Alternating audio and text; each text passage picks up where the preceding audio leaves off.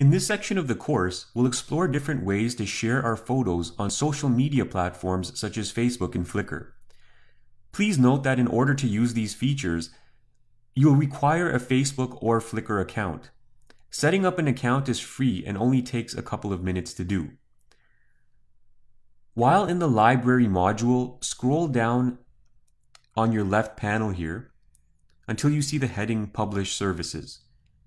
If you don't see this heading, right-click on any panel and just make sure there's a check mark next to Publish Services. Expand it by clicking on this arrow here.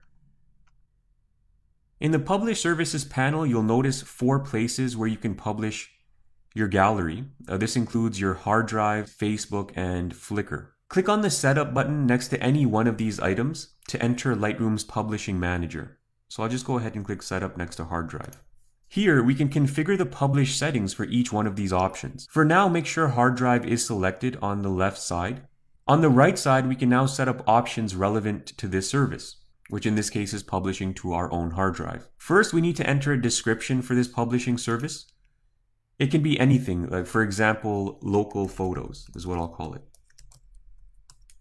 The export location will determine where on your hard drive the published photos will be stored. So anytime you publish to this service, Lightroom will export all your images to the specified folder over here. To change this folder, just click on Choose, and you can make a new folder on your desktop or wherever on your computer you'd like.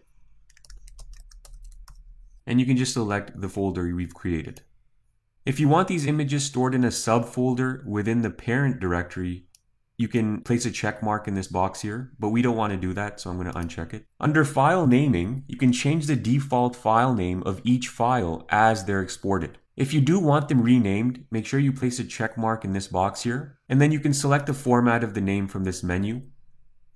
If you want a customized file name, you can click Edit, and you can work with the file name template editor here. I don't want the images renamed, so I'm going to uncheck this box. You can see an example of the file name you've selected right over here.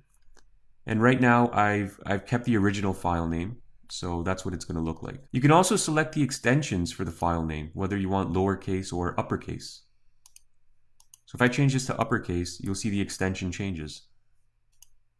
If you have videos in your gallery, you can choose to include or exclude them in the video panel. I've included them, and here I can set the video format. H.264 will create standard MP4 files that are compatible with probably the largest amount of web devices out there. So I tend to go with that one. You can also set the quality of your videos, whether you want maximum, high, medium, or low.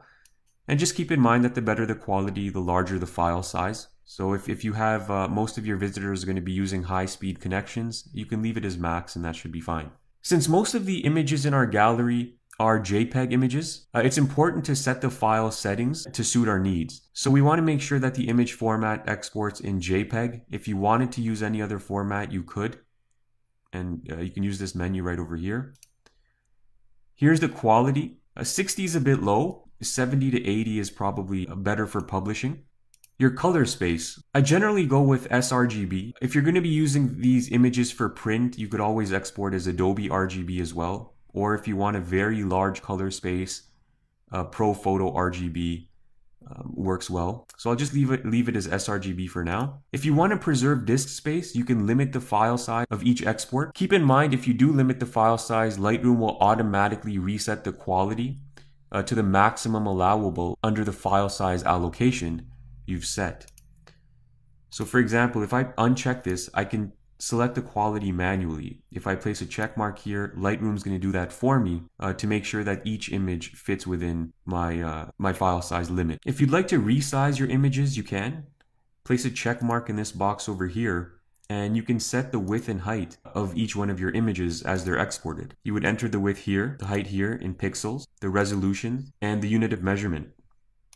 But since we don't want to resize them, I'll uncheck that box. Output sharpening will automatically sharpen your published images. You can sharpen the image so it's optimized for screen viewing or for print. So I'll place a check mark here. This is optimized for screen. Both of these are optimized for print. If you're using matte paper, select this one. If you're going to be printing on glossy paper, select this one. And then you can set the amount of the sharpening, whether it's low, standard, or high. I'll go ahead and uncheck that because I don't want Lightroom to sharpen my images. Under the metadata panel, you can set Lightroom to include all metadata or only specific fields such as copyrights, copyright and contact info, and so on. If you want to remove location info and personal information, you can by unchecking these boxes. This is important if you plan to publish these photos on Facebook. You may not want the GPS information of images taken at private locations visible to the public. So if that is the case, make sure there is a check mark in both of these boxes. And lastly, you can decide whether you want to include your watermark on each file exported. So if you do, place a check mark in this box here, and then you can select the watermark you want to apply. These are the two we created, watermark 1 and watermark 1 small. You can apply any one of those, or you can apply the Lightroom default copyright, or you can edit the watermarks and create an entirely new one. Completely up to you.